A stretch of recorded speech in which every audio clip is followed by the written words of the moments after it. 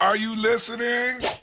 Welcome to the Nerf Report Daily Roundup. My name is Brian. Today is Friday, July 30th.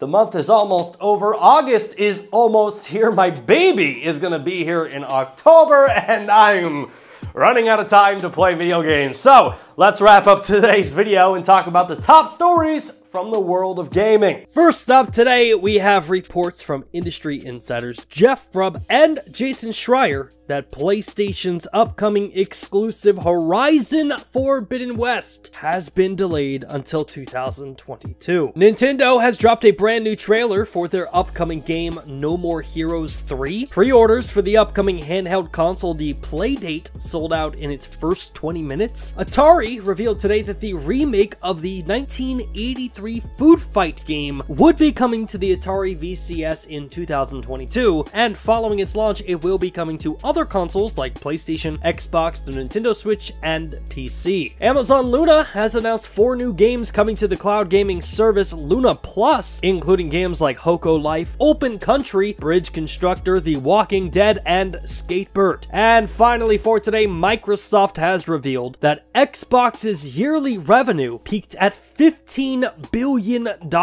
last year, marking the best year ever for Xbox, with revenue being up 32% year over year. Well, that wraps up today's top headlines from the world of gaming. If you want more daily gaming news in your life, make sure to support our channel by subscribing to the Nerf Report right here on YouTube.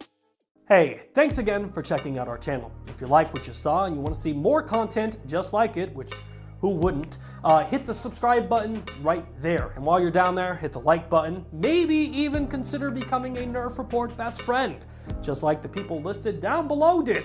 In fact, don't you want to see your name there? I know I do.